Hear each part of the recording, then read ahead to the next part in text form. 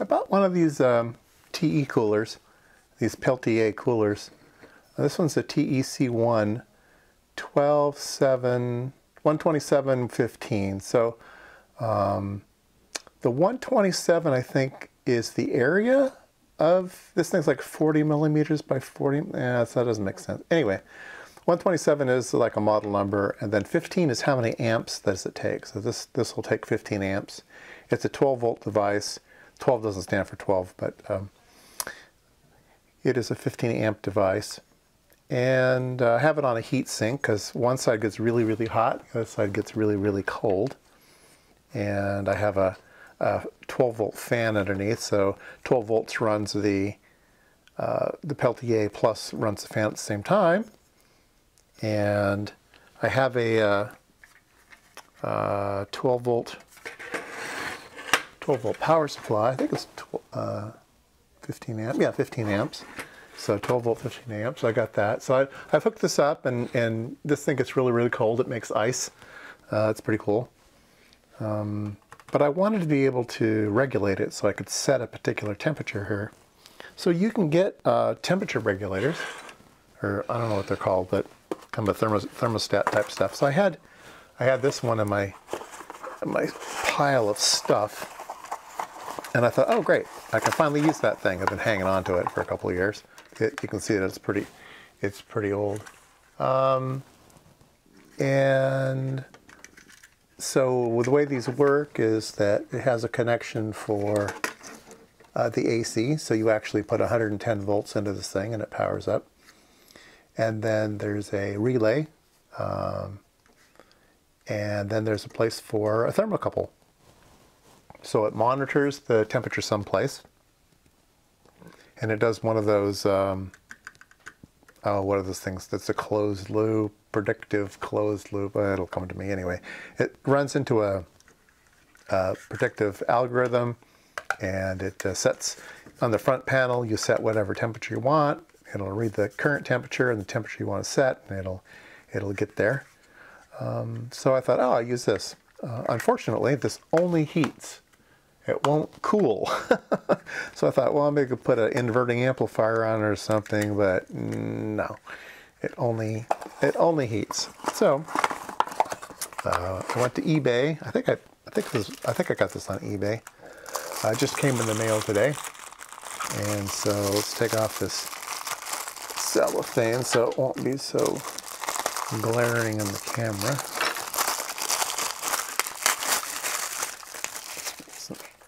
And so has a display, has some buttons. It's got a looks like it's got a built-in thermocouple. Yeah, remote probe. So it's got a little thermocouple and a little metal thing here, and it is an STC 1000, and it has a little diagram on the side here. Once again, it's 110 volts. So power supply, sensor, you hook up thermocouple on pins 3 and 4, and then it has one relay for heating and one relay for cooling. So this one's supposed to be able to do both. So that'll be cool. Let's see if we can open up the back here and see what's inside. Huh. I don't know. There's like little push tabs on the side. Oh, there you go. One side popped off. Oh, come on.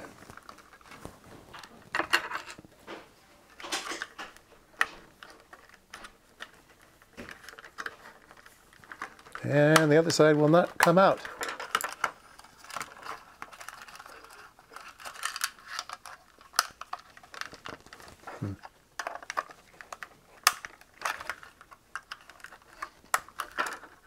Jeez.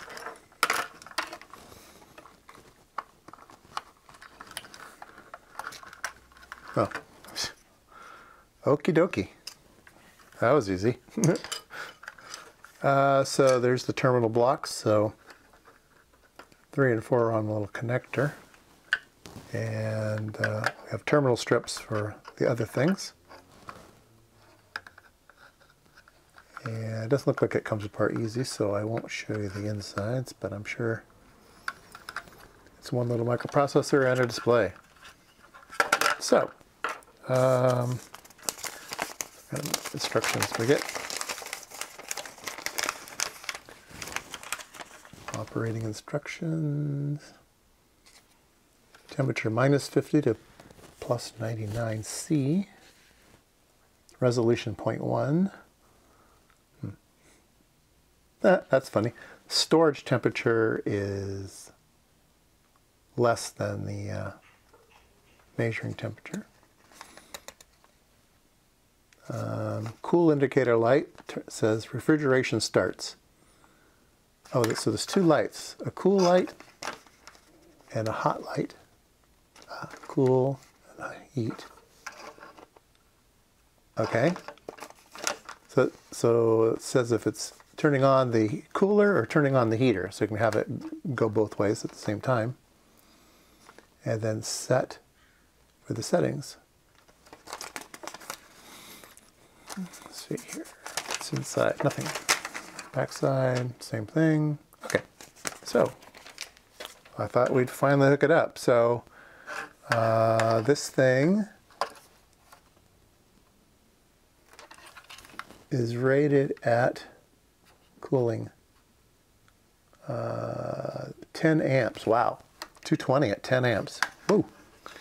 So we will run the AC right into this thing. We'll turn on and off the AC to the power supply, and then hook up the DC, and we'll take the thermocouple, we'll stick it here, and see if we can't set a particular temperature. That'd be cool.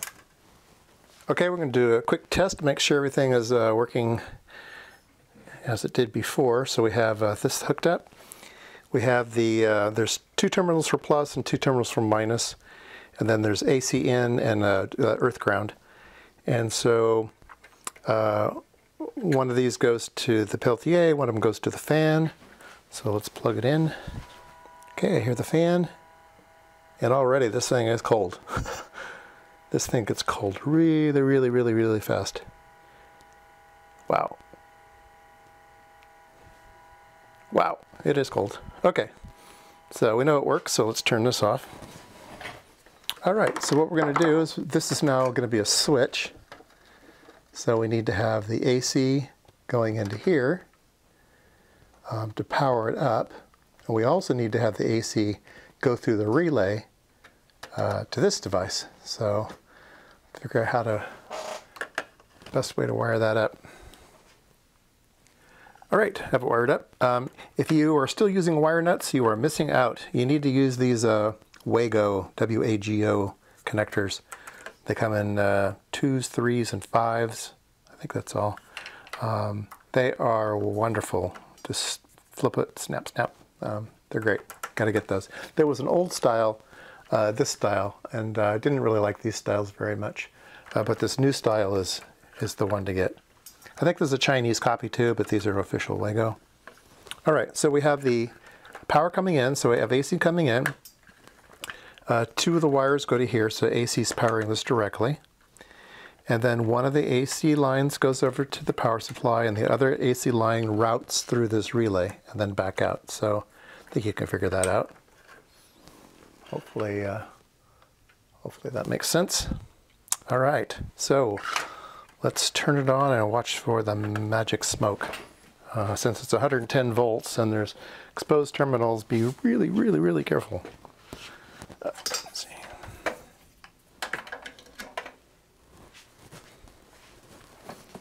All right. So it looks like it's working. Let's see, tip this camera down a bit. It says 24C. There's a power button. Maybe that's just operate. Anyway, it says cool, flashing.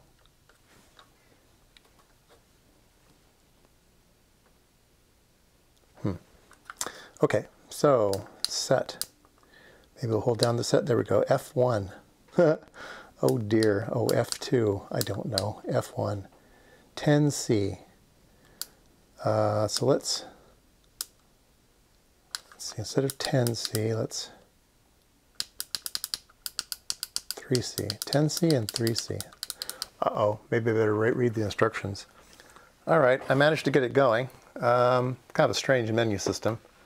But I have the thermocouple under here. I just have a weight on it to hold it on the top. So the wire is just acting as a weight. And I have it set to 20C, so it should hold it at 20C. So it's gone over. Now it's at 14C, 13.7. You hear it turn off, so stop the cooling. So PID controller was what I was trying to think of. PID controller. I think this is probably a PID. Yeah, see, so it turned it on a little bit before it got to 20 because it knew it was ramping up. So here it's running, and now it's starting to cool. There, it's gone back up again. That turned it on before we got there. So I have it set to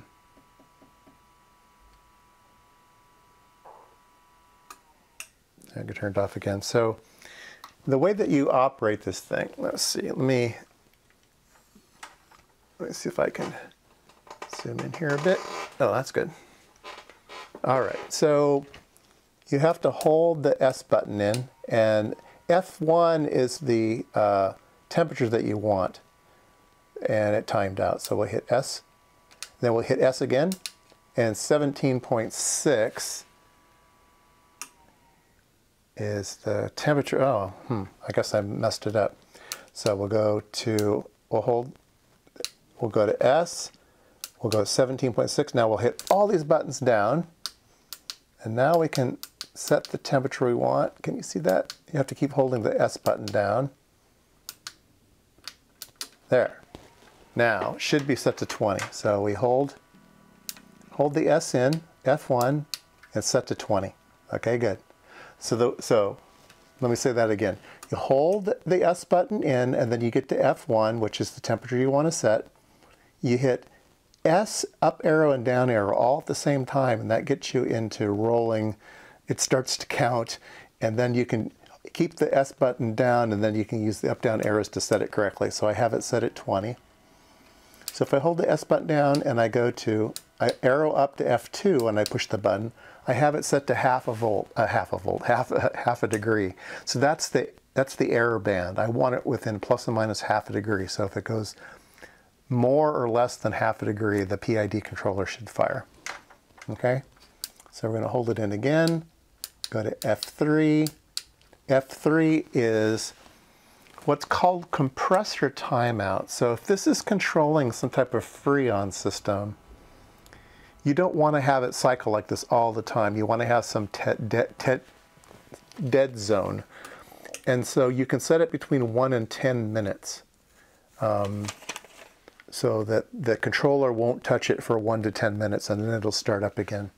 There is a zero value though, so I have it set to the 0 value, which says don't delay, just do it every time. And then if you go to F4, this is a calibration. So if your temperature seems to be plus or minus, you can put in a cal factor there and fudge it.